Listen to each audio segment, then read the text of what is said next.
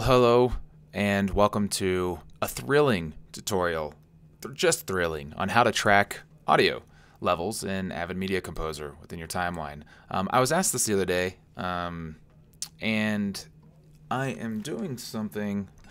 If you watch these tutorials, all 5 of you, if you have an idea or have a question on something, just send me a comment. Let me know. I'll be happy to see if I can help you with your problem.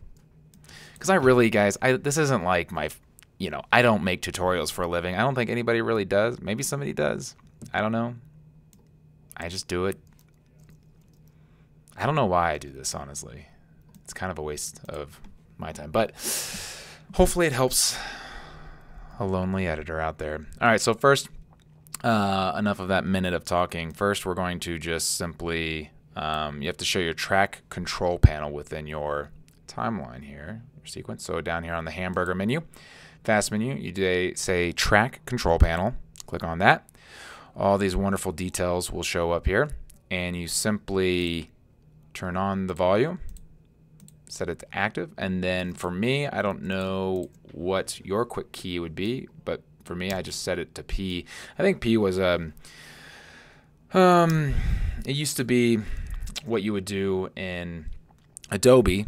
So yeah, so I just kind of transferred that over, and then you can highlight those, which is a Alt drag is what I do, right?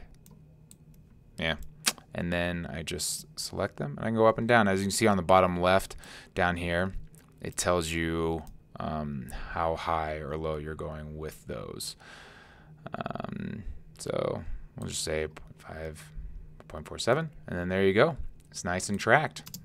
That's essentially it. And if you want to go further down, you can set more keyframes, and just, have a blast. I mean, just really have fun. I mean, look at all that. Look how fun this is, you guys. It's like a roller coaster of audio levels going on here. Really great. All right. Hope this was helpful, enlightening. Because mostly probably just boring. I mean, nobody wants to listen to me talking. Yet I'm sitting here talking. I've had a lot of really great comments from you guys. Last comment I had was, I think, boring. I think that was it. Yeah. All right.